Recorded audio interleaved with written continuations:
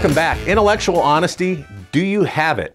It's defined as a method of approaching a problem or a situation being characterized by an unbiased, honest attitude, which then can be demonstrated in a number of different ways, including, but not limited to, your beliefs are not interfering with the pursuit of the truth and your facts are not being twisted to support cognitive bias. Now, I've found that intellectual honesty requires effort. Much like a muscle, it must be exercised. So how can you apply this as a reverse mortgage originator? One way is to seek input outside of your circle of supportive professionals, family, and friends, outside of our professional echo chambers, I call it. And being intentional about meeting someone absolutely opposed to the reverse mortgage, that can help you build a worldview that in the end will help you sell more loans. So take note of their objections, their biases, the parroted misinformation. Next, apply the same approach a detective uses to capture a suspect. Put yourself in their frame of mind.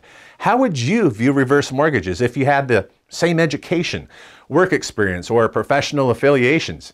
You may be highly suspicious of such a counterintuitive loan.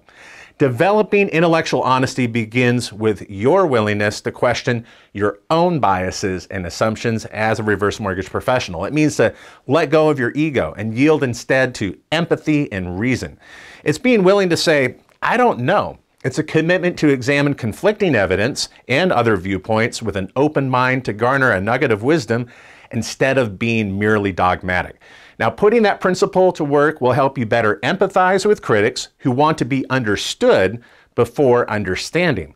Now, don't look for intellectual honesty in politics or in the media. You're certainly not going to find it, but instead, look to yourself and commit to the challenge of fairly weighing what others are saying with the goal of shared understanding. As the philosopher Immanuel Kant says, man's duty to himself, regarded merely as a moral being, is truthfulness. Hope you enjoyed this episode. Be sure to share it with others, and you can comment below, and we'll see you here next Friday. Have a great weekend.